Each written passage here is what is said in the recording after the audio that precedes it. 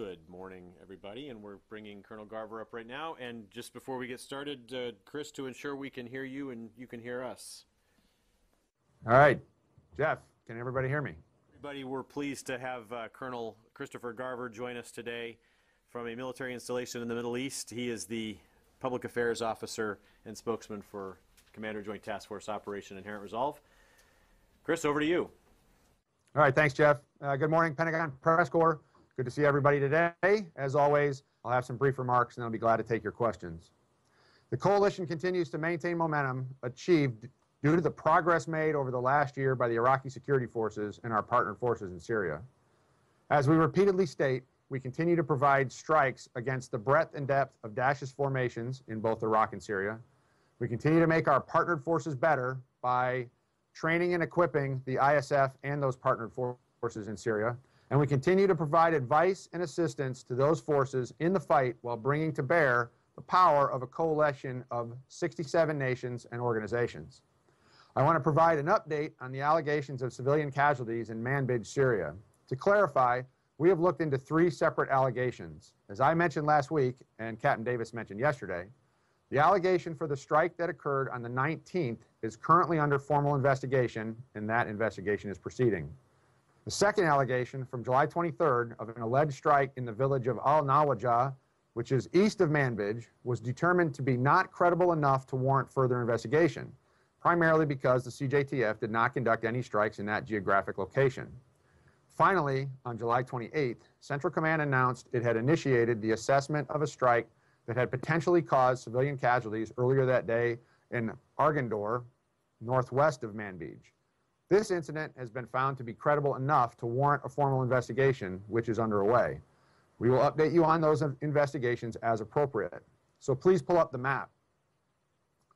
So in the vicinity of Kiara, Iraq, at Star 1, Iraqi counterterrorism service units and units from the 9th Iraqi Army Division have conducted clearance operations south of Kiara West Airfield near Hadar Junction. Nineveh police battalions, which will be the primary hold force in this area, are conducting security operations west of the Tigris River in Kabruk, Mahana, and Karbadan. Daesh's forces continue to operate in the region in small numbers and have not massed significant combat power in that area since the ISF installed the bridge over the Tigris more than 2 weeks ago. Coalition forces have completed a more technical assessment of the Kiara West base and airfield. As we've mentioned before, the most important part of the base for the next phase of the operation is the base itself and not the runway. The build-out of the base as a logistics hub and as a life support area for Iraqi forces as they prepare for the eventual assault into Mosul is the first priority. And to answer your questions before you ask it, currently there are no coalition troops at Kiara West. In the last 24 hours, the coalition conducted 1 strike in support of the Tigris operations. Since the start of the operation, we have conducted 452 strikes in support. Moving down the Euphrates River at Star 2, the Iraqi security forces continue operations north of the Euphrates to clear Daesh pockets from the small towns and neighborhoods north of the river. Units from the 8th and 10th Iraqi Army Divisions are conducting these clearance operations, and the coalition continues to support them. In the past 72 hours, the coalition has conducted 6 strikes along the Euphrates in support of the ISF. In northern Mosul at Star 3, the coalition conducted a strike on August 1st against a foreign fighter accommodation and meeting facility that also served as a training site. This target was a former Saddam Hussein-era palace located near Mosul. The strike was conducted by coalition aircraft from several different contributing nations. The destruction of this facility will degrade Daesh's ability to support, house, and train foreign fighters as they flow into northern Iraq. Since June 13th, we have conducted 10 strikes against foreign fighter facilities, including meeting, training, and weapons storage facilities in both Iraq and Syria. Like our strikes against their natural gas and oil activities, which is Operation Tidal Wave 2, our strikes against their leaders, and our strikes against their communication networks, these strikes against foreign fighter facilitation networks degrade Daesh's ability to reconstitute its combat power with fresh foreign fighters, and continues to maintain pressure against the breadth and depth of their formations and activities across both Iraq and Syria. Moving now to Syria in Manbij, Star 4, The Syrian Arab Coalition and the Syrian Democratic Forces made progress in Manbij over the last several days, seeing gains toward the center of the city on the eastern and southern flanks. We have also seen several hundred civilians fleeing Manbij make it safely out of the city and through the SAC lines. This remains a very tough and deliberate fight as the SAC clears the city, house by house and room by room, while working to avoid civilian casualties. Daesh has mounted several localized counterattacks both in the city, fighting outward, and outside the SAC forces isolating Manbij, fighting inward.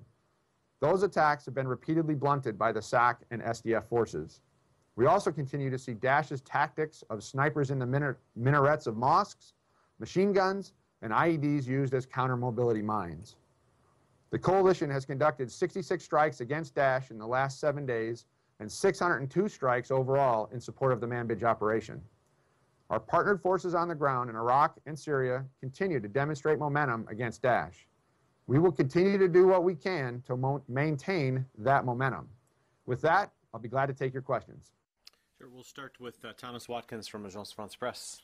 I was wondering if you could talk a little bit about the kind of evidence that you saw that enabled you to make the determination that these two incidents in July should go to formal investigation. Well, that evidence is part of the investigation. It'd be inappropriate for me to discuss it at this time. You've seen the results of the investigations that CENTCOM has put out up to this point, where at the end, if we feel we have killed civilians accidentally in an operation, we would identify where it was, when it took place, and the results behind that. More specific information we have not released yet, and we'd have to discuss that with CENTCOM about the releasability of any specific piece of evidence that you may be asking about.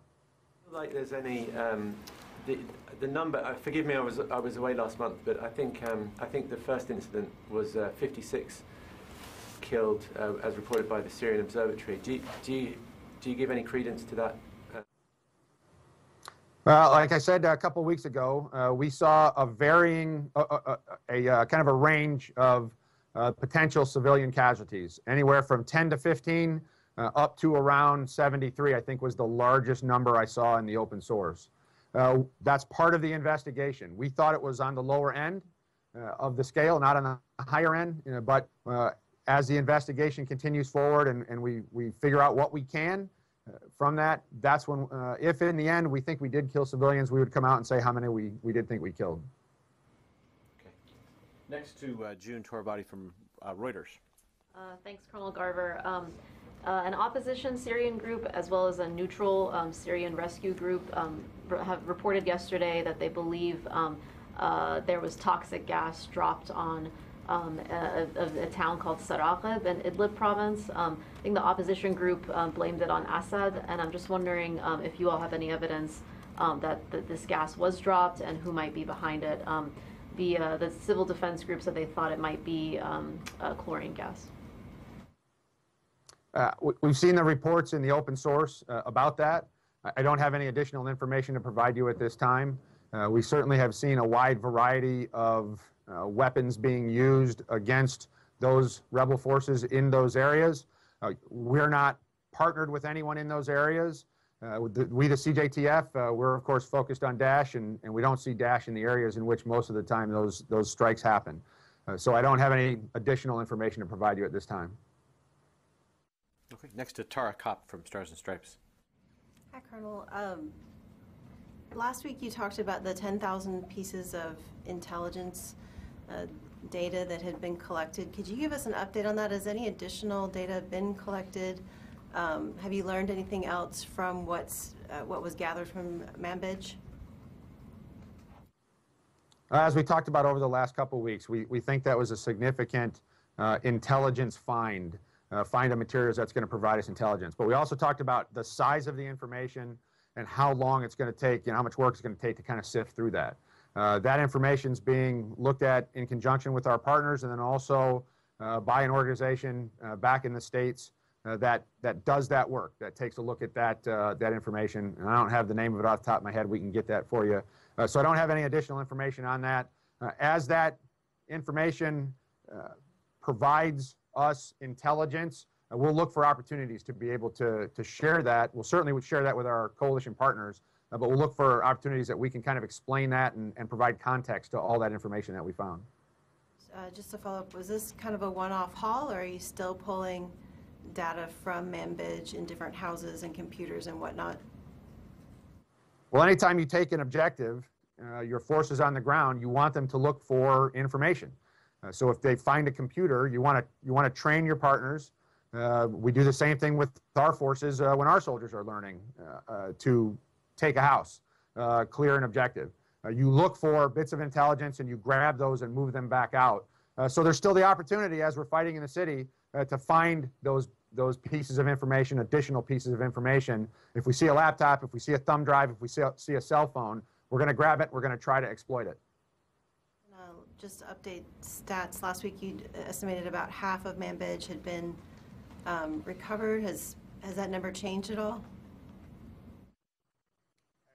Yeah, I'll say that we think more than half has been recovered. I don't have a specific percentage, and as you know, it's not really a mathematical formula, but we think more than half the city has been recovered at this time. Gordon Lubold from the Wall Street Journal. Hey, Colonel, two questions. One is, sorry, I missed the top, but can you give us any kind of update on the situation, operations around Q West and the airfield and what's going on there? But also, different question is, what's just the update, I've been away a little bit myself, on the U.S.-Russia deal in Syria and kind of how is that shaping up now? I'll take the second question first because it's going to be much shorter than your previous one, which is the CJTF is not involved in the negotiation piece. I can't tell you what the status is, and you need to ask the folks in the room there with you that you're sitting near because it's being handled out of that headquarters. It's a DOD-led and State Department-led negotiation, so we don't really have a role in that at the CJTF level. So what's going on outside of Kiara right now? The forces that have seized to the far west, which is Kiara West airfield itself, and then kind of forces all the way over to the eastern side of the river and where the 15th Iraqi Division had conducted those attacks from Makmur towards the river. Those forces are what we call consolidating and reorganizing. They are putting the hold force, which is the police battalions, in place, and we do that as a relief in place. So if a Iraqi security force, an Iraqi army battalion were to seize a town or a road junction, you would bring police in, and then you have to do a formal turnover to the police of that site, so that you don't have coverage at one point while you're transferring from an Iraqi army unit to an Iraqi police unit that's going to provide the security, the hold force in that area. That's going on throughout the area as well. And so the units are now preparing for the next big fight, which, as we know, is going to be on the way to Mosul. So that's the operation that's going on. So you're not seeing a lot of forward motion right now. There are still bad guys in Kiara, and there are still bad guys in Shirkat, and we've seen pockets of fighters operating around that area as well. So there's still fighting to be done in that area, and we expect the Iraqi security forces will have some type of operation in the near future to push the fight against those forces in those areas. Does that answer your question? Yeah, thank you for that. So a couple quick follow-ups. One is on the Russia deal. I know you can't speak to it, but can you tell us the current operational tempo of the Assad regime fighters flying? Like, how often are they flying? Yeah, I don't have an accurate, up-to-date number on that. We know they're conducting operations, but I don't have kind of a scale and scope for you. Is there any other, and just, is there a current assessment or any kind of new assessment on the state of ISIS inside Mosul in terms of folks there and any potential that some of these guys may be softer militants that may fold quickly inside Mosul whenever that operation does start to unfold? That's a great question, and that's something certainly that we're looking for very carefully. When we talk about how many Daesh forces, how many Daesh fighters are inside Mosul, you have kind of the force that we think is there now and the force that we want to be there when we conduct the assault, and that's part of the shaping operations to pound the enemy down to the number that you want to fight as opposed to the number that's there. We see them weakening inside Mosul. How much? Clearly, that's what we're trying to figure out. But we do see some indications that morale is lower. We see indications that morale of the civilians inside Mosul is lower as well. We know that they have started cutting off internet access and really access to the outside world for the citizens inside Mosul. We know that they're afraid that citizens of Iraqi citizens inside Mosul are going to communicate with the ISF. We've seen that fear in ISIS, in Daesh. We've seen that. We saw that in Ramadi. We saw that in Fallujah. We're seeing those reflections, as we call it. Kind of, we see those indicators inside Mosul as well. We've seen continued execution of Daesh leaders by their senior commanders for lack of success or failure on the battlefield. And we hear indications in the press, in the open sources as well, that they're not happy with the state of the operation. They weren't happy with the state of the operation down in Fallujah, and they're not happy with where they are in Mosul. None of that is to say that it's going to be an easy fight in Mosul. We still anticipate that somewhere between 5,000 or so fighters are inside Mosul. Like I said, we're going to continue to try to shrink that number down before the ground assault comes. But we're still anticipating a tough fight. We know that they consider this one of the two capitals of the so-called caliphate. It's the capital inside Iraq. It's the largest city still held in Iraq. And clearly, all eyes are kind of focused on Mosul right now. So not only would it be a significant physical loss, but the loss of prestige, as we saw after Fallujah, as we saw after Ramadi, their reputation, as they try to manage it, is going to take a big hit when Mosul does fall. Next, we'll go to Courtney Cubey from NBC News. Hey, Chris, two follow-ups. On Kiara, just to be clear, so have any of the 560 Americans arrived there yet? And if so, what are the first group doing right now? They have not occupied into Key West, into the airfield itself yet. We're still bringing forces in, as the Secretary said, and as General McFarland said. Those forces were notified. It was going to be a short turn to flow them into theater. Clearly we're going to bring them in stages and not take them directly to Key West from somewhere in the United States or wherever it is they're coming from. And we're not going to talk about the flow of those forces until they kind of get set and we have an ability to do that. But those forces, what they're going to do is when they get in there, they're going to start, first you got to fix up the base so that the Iraqis can live there. You're going to end up, if you look at Makbor, things that we did at Makbor, we might end up doing some of those things again. We built basically life support area for the Iraqi forces that were going to live there. You gravel, you put in tents, you put in places for them to eat, use the facilities, those sorts of things. You got to build that out. You're going to build in where you're going to store your ammunition. You got to build in your force protection piece of that. That's a number one thing you want to get in, is kind of the force protection of the base, and the Iraqis right now are kind of going through that security of the area around the base as well. So all of those things are going to start to flow in. When that's going to be, we're not going to talk about that till it's already happening. One follow-up on June's question about the chlorine gas allegations of yet another chlorine gas attack in Syria. Is the U.S. military involved in investigating these newest allegations at all? The CJTF is not. I can't talk about the rest of the military. Again, the guys in the room there near you would be better posture to talk about that. But the CJTF is not participating in any investigation like that. Why is that, Chris? Because there have been numerous allegations of chlorine gas, and there was one in May of last year that even President Obama said that the U.S. would help investigate, and there have been times where the Syrians have brought samples to the U.S. military, and then they've taken them out for testing. Is it just because there aren't any U.S.-backed rebels in the area where this latest attack occurred, or why is that? Well, I can tell you why we're not is because our higher command hasn't told us to do that. If they were to tell us to do that, we would do it. Like I said, there's kind of a distinction between the U.S. military and the CJTF, which I'm here today to talk about. There may be U.S. forces participating in that I'm not aware of because they don't belong to us. And our focus is pretty focused on supporting the SDF and our other partners. Our footprint is pretty small inside Syria.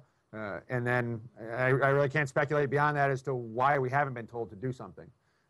Like I said, we can bring that up with the folks in the room there and figure out an answer to that from a U.S. perspective. But from the CJTF perspective, we haven't been ordered to do that. Next to Corey Dickstein with Stars and Stripes. Hey, Colonel Garver. Wanted to see, do you have any additional details on this August 1st strike? Can you say how many ISIL fighters were present in the area in this, I guess, this foreign fighter camp? And is ISIL still able to move foreign fighters in and out of Mosul? Can you talk at all about how isolated the city is? Sure. First and foremost, we haven't attributed any potential enemy casualties to the strike itself. We were hitting a facility, and we haven't, said one way or another whether there was any foreign fighters actually present in the inside the facility when we hit.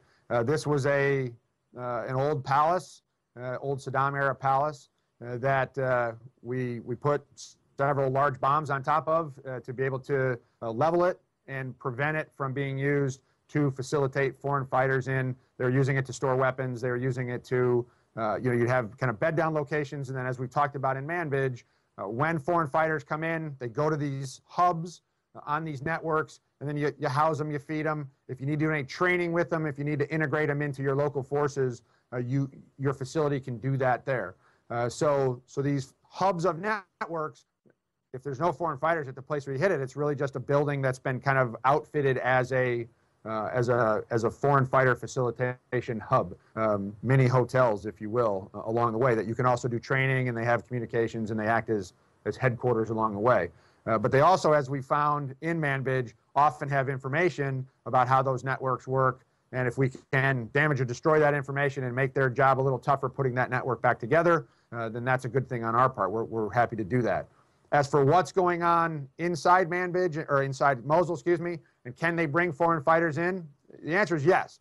The ability has been degraded because we've been cutting down their routes where they can bring people in. But as you know, one guy with a backpack on walking across the desert, it's very hard to stop all those individuals or one truck bringing in a foreign fighter. But what we don't see anymore are the convoys of foreign fighters being brought in, where we anticipated at the heyday there was 2,000 foreign fighters a month coming through Syria and then dividing up between Iraq and Syria. And we've seen estimates now that it's between 200, 500. It's much less than it used to be. So the enemy can still bring foreign fighters into Mosul. The city itself is not isolated, and that'll be the first step of the Iraqi plan, is, as we've seen in Fallujah and as we saw in Ramadi, they want to isolate that city, surround it with forces, and prevent folks from coming and going. They haven't got to that part of the plan yet. But once that has happened, then that significantly cuts down the number of people who can slip in and out, but they just aren't to that phase of the operation yet. So that's why we're trying to strike at the networks, and if we find pockets of those foreign fighters, we strike at those as well along the way to reduce those numbers that are going to eventually end up in Mosul. It gives you more fighters that you have to fight when you go in on the ground, and we don't want that. We want the reverse. We want less fighters on the ground, so we continue to attack them as we find them. All right, next back to Tara Kopp. Was the palace identified as a target through the intelligence that was gathered in Manbij, since a lot of that intelligence, you'd said, kind of centered on the movement of foreign fighters and how they were training them and pushing them forward? Well, a lot of these targets we've been looking at for a long time, and we've had information about the flow of foreign fighters for a long time. So not all of it came from the very recent intelligence that we pulled out of Syria around Manbij. So we've been looking at a lot of targets. We look at targets for a very long time. We want to determine what we call pattern of life at the target site. You want to know if it's being used by civilians or if it's being used by Daesh fighters. You want to know what, why it's being used, what it's being used. And there are times where you'll watch an intelligence target and not hit it right away because it's giving you info. And you want to keep giving it info, or you want to keep staring at it until you've kind of gotten all the info from it, and then you hit it with a strike. You don't want to shut off flow of information early. So we look at a lot of these targets for a very long time. And the networks of foreign fighters, we've known about this for a long time, and we've been trying to work on it. We've specifically, when I talked about kind of these last few weeks and these strikes that we've gone after, we're going after big parts of the network. Just as we do with the oil and just as we do with communications and senior leaders and all the other things that we attack the functions of ISIL as well as functions of Daesh, as well as the fighters on the ground. So information that's coming out of Manbij will provide us more information, but there's a lot of information we have about these networks already, and we're going after them to shut down that flow of fighters as we are shaping the operations toward the eventual ground fight for Mosul. Just one follow on Courtney's question. Can you give us the current number of boots on the ground that qualify for the force management level? And then if you can give us any sort of ballpark estimate on the number of TDYers and other folks that are there that don't count as part of the force management level? Normally, as you know, we kind of just talk about what the authorization is. We are under that authorization, but I'm not going to talk specifics of that number. And the numbers that will bump that up when the forces come in to build out the Kiara West base. Like I said, they're not here yet, and we're going through the process of getting them in here, and then that will increase the numbers that are here on the ground. But we don't talk the specifics of those numbers. I mean, the authorization is what we've been authorized to build, and that's the number that we have been talking about. I just asked to maybe take this one. We have actually been getting specific numbers of the number of forces as part of the force management level. We haven't been able to get the TDYers and the folks that aren't counting as part of that. All right. Well, I'll take that. We'll take a look at it and see what we can come up with. Right. I mean, if I could, this is Gordon again. At least to get the FML number, the public number of not only the authorization but what's actually there. I mean, fairly, I think there's frustration that there's not. The administration can't be clear about the total number of people on the ground, recognizing it ebbs and flows. For the record, I think that's a reasonable question from us. And like I said, I will take it. We'll have this discussion yet again and see what we can come up with, Gordon. So that was one of the 4 accelerants that Secretary Carter announced a couple months ago on a trip to Baghdad. The other ones were the HIMARS, the Apaches, and then the additional U.S. troops. The Apaches aren't being used regularly, I don't think. Correct me if I'm wrong. Now you're saying that they may not need the troops at the battalion level, so 50% of the accelerants essentially aren't necessary, it seems. So how is it that this plan to accelerate the fight against ISIS in Iraq, 50% of it, it seems, was laid out and then unnecessary to use? Are there additional accelerants that you guys are considering right now in their place? How did that happen? That Secretary Carter made an announcement for essentially useless moves? I agree with you, because the Apaches are flying. And when and if they strike targets, we put them on our strike report, and we've had twice where the Apaches have engaged targets and destroyed targets in support of the ground fight. And they are integrated into what we call the ATO, the Air Tasking Order, and they go out and fly missions in support of the ground forces. They haven't engaged a lot of targets. They've engaged twice. They've shot targets. And just because we're not using them today doesn't mean we're not going to use them in the future. And clearly, as the fight gets closer to Mosul, it is a tool that the commanders have in their belt, just like the B-52s and the F-16s and the AC-130 gunships and the other tools. So it provides a certain aspect, it provides capabilities to the commander's toolkit. But they are up flying, and they are striking targets, and just because we're not using them today doesn't mean we're not going to use them tomorrow. As advisors on the ground, what we have done is we have done exactly what the authorization allowed us to do, what it was intended for.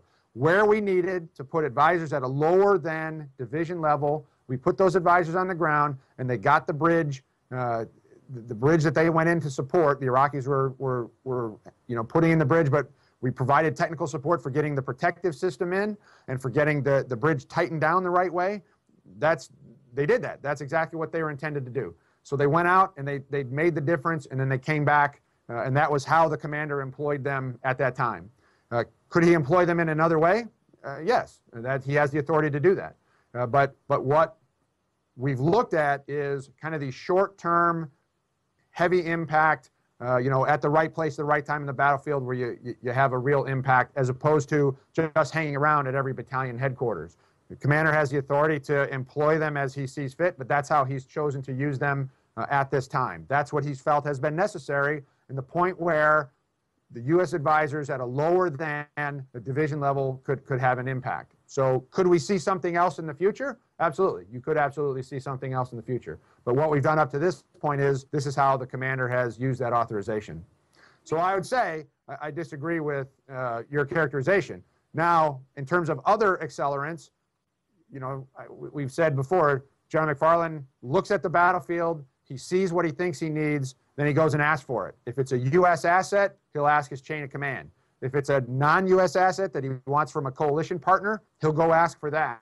And generally, CENTCOM facilitates those discussions of our coalition partners. So if he needs something, he'll ask for it. He hasn't asked for anything. We are where we are now with the 560 uplift of that FML, and he hasn't asked for anything else. And so that's where we are in the middle of the fight. The two Apaches, there have been 2 times since April that Apaches have fired. That's what you're saying? Yes, yeah, twice Apaches have engaged targets. If you remember, I came here and announced it the first time they did it, and talked about when they defeated an IED, a VBID.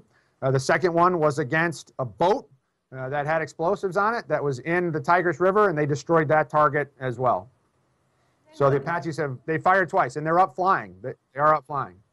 Just one more. The HIMARS that Secretary Carter announced in April, are they in and operating? Do you know where they are? We have, there are HIMARS in a couple different locations in Iraq. There's HIMARS at, make me do this off the top of my head. There's HIMARS down around the Euphrates River Valley, and there's HIMARS up around the Tigris River Valley. There are no HIMARS at Q West because there's no, U.S. forces there, no coalition forces there at this time. But there are HIMARS in both river valleys that are able to fire in support of both operations. And Tara, I think back to you. He's still going. Oh, let me just go back and check so I don't give you something wrong. Okay, well, Courtney got one of mine. On just for the Apaches, how often are they actually going up, and even if they're not striking, are in some sort of aggressive posture that is assisting a mission?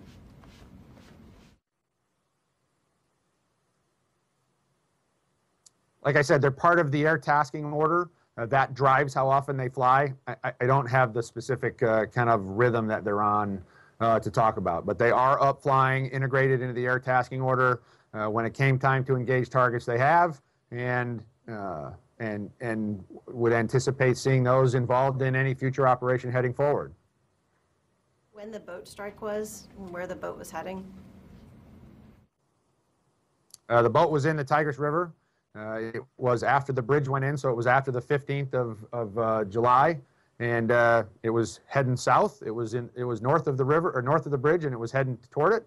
And the Apache struck the boat. It was trying to remember if it was moving or if it was. I think it was parked actually on the side of the river, but it was north of where the bridge is, and it struck the boat, which was loaded with explosives, and it destroyed the boat, so it didn't go attack the bridge.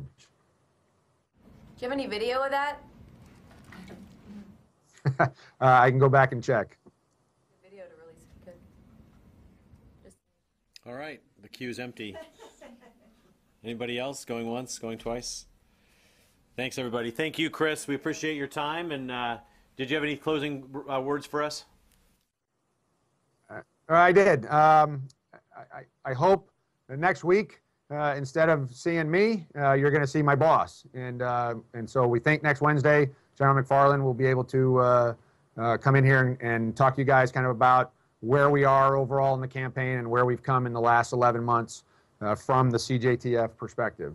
So I think that's going to work. We think it's on the schedule, but hopefully you'll see him next week instead of seeing me.